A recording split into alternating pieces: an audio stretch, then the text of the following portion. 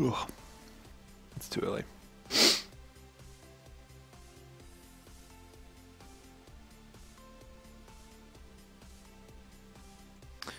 Well then, let's just do that, and then we'll have an implicit, like, also trees. We could also make this a table that maps iron ore to its type on the ground. So you could do something like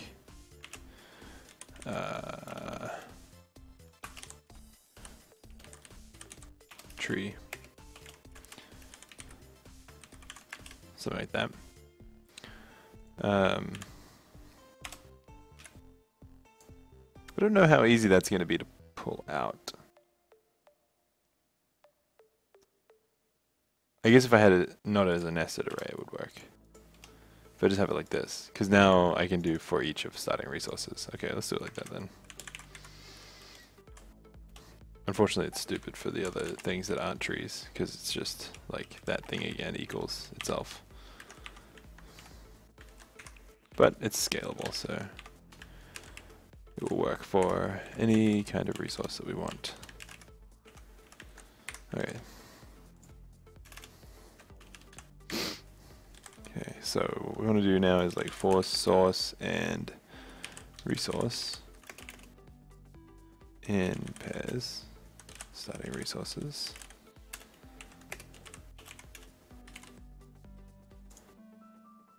Self sources, we should make this IPairs, I guess, because it's going to be an array. And then in the constructor,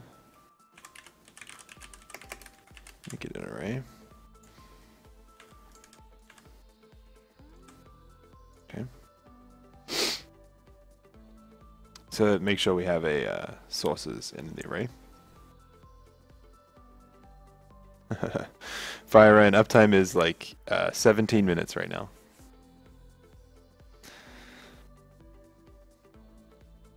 And good morning to you.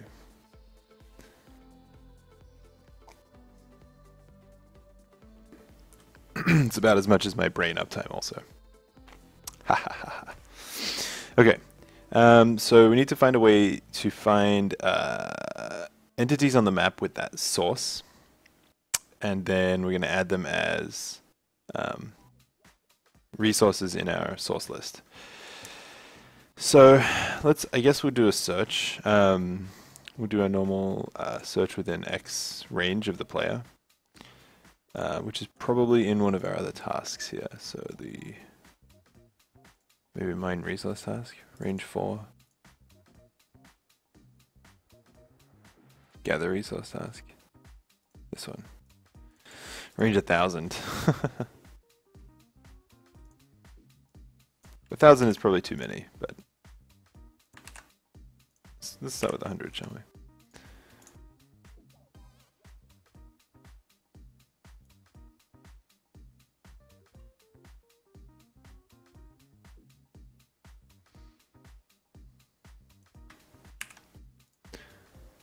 Okay. Get some nice looking nested loops here.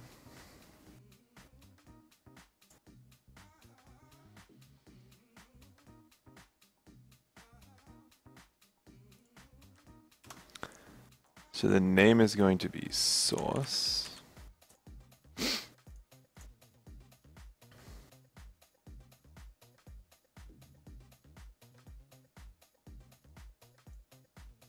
Oh, and this is to find the distance to find the closest source for that resource. I'm not sure if that's a good idea because we want to have the ability to yeah, we want to have the ability to keep track of multiple things just in case like we want to like cut down a forest of trees, for example. So I think, and this is hopefully not going to be hugely problematic in terms of memory or runtime or anything. We will take all of the things that we find and put them in our list of sources.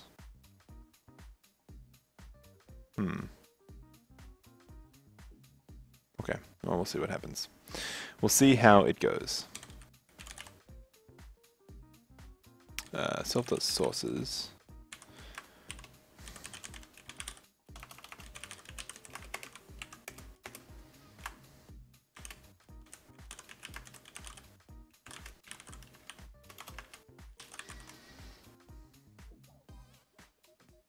Type, quantity, position.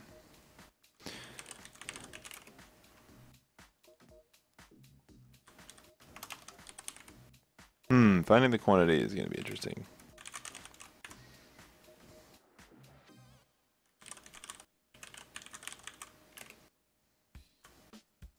What's the next thing? Fitness. I'm going to put fitness 0 for all these basic resources.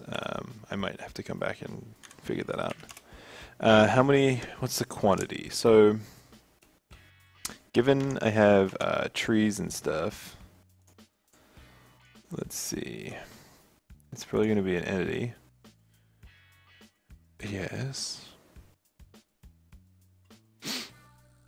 Is it like an is mineable or something? Let's have a look at the prototype too. Mineable properties.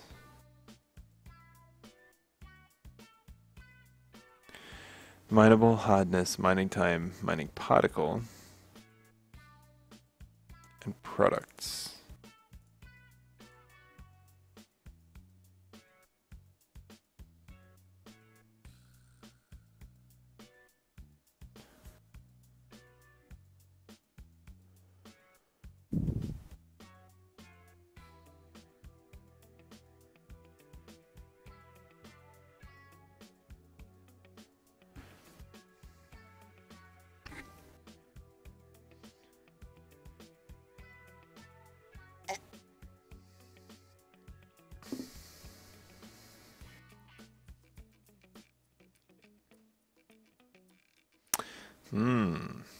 So there could be multiple products from a resource. That actually makes sense.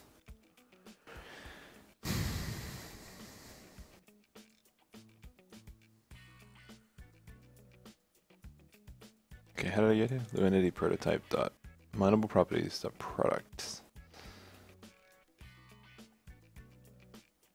Okay.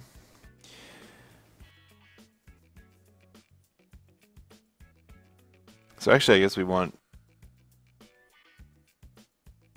for each thing that we found, we want to find, for each product, we want to create a resource source for this thing. Or we want the resource source to handle multiple products.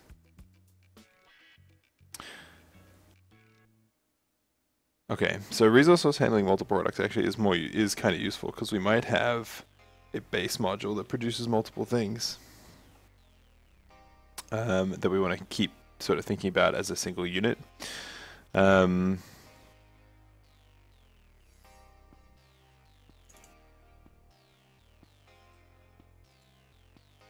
so we do a little bit of rework here. Okay. So let's start methoding some of these things up.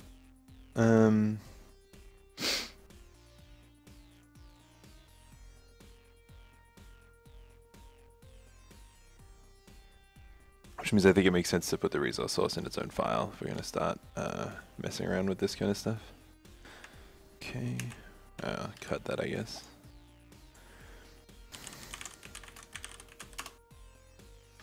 And of course that needs to be .lua. Because Adam could never figure out that I was working on a Lua project.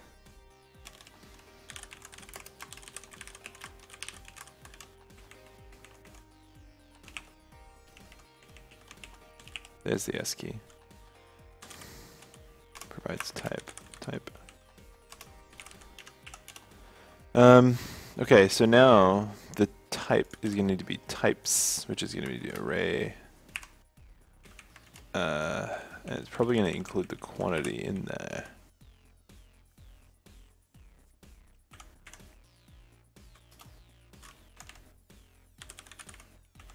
Type equals some string. Quantity equals some number.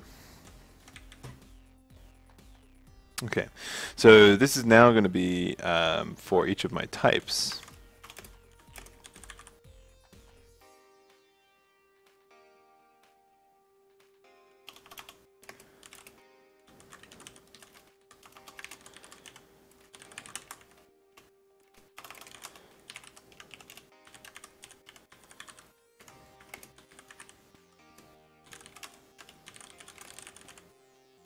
True. Return true. Okay, so that's easy. This is kind of good because it means that we have a good way to sort of designate the fitness as well, because we could have the fitness be calculated each time. That would be useful, maybe.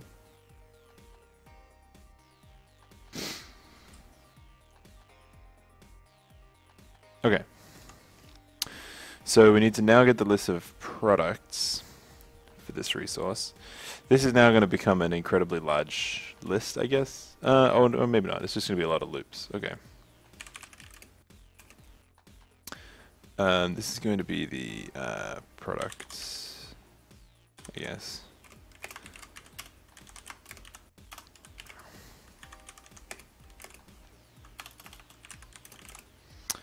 Resource.prototype dot mineable properties products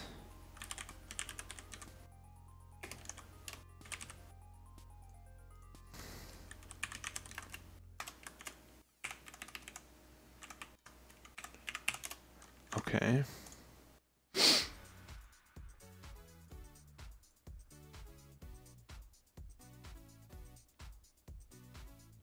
I'm only going to count the time when it has an amount. I think if it doesn't have an amount, I'm not going to put it in because probabilistic amount is going to be difficult to track.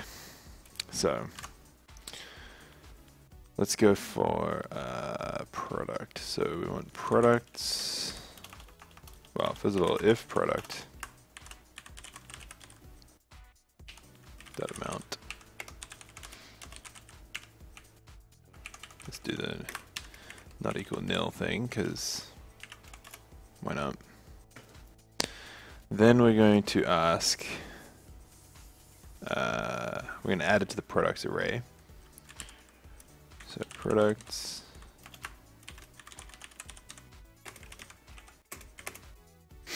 it's going to be some new table with type equals product dot, not type, I think it's name. Yeah, because type is going to be item or fluid, which we don't want. We want name.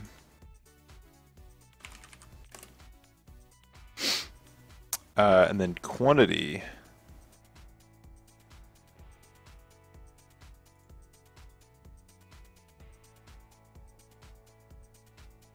Amount of the item or fluid to give.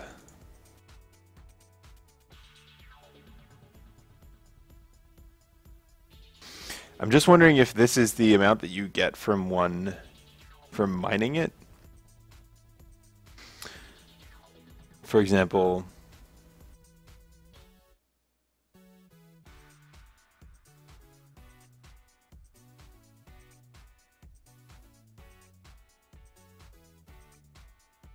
yeah, I'm wondering if this would be like, so you mine a tree and you get like 4 wood, right? But you mine a patch of coal and you get 1. Just wondering, see, +1. And if I could find a tree anywhere on this map. Like this. Oh, yeah. You get 2 raw wood. I'm wondering what denotes the differences between those things, and maybe it is just the fact that it's a tree and you'd have to treat it differently.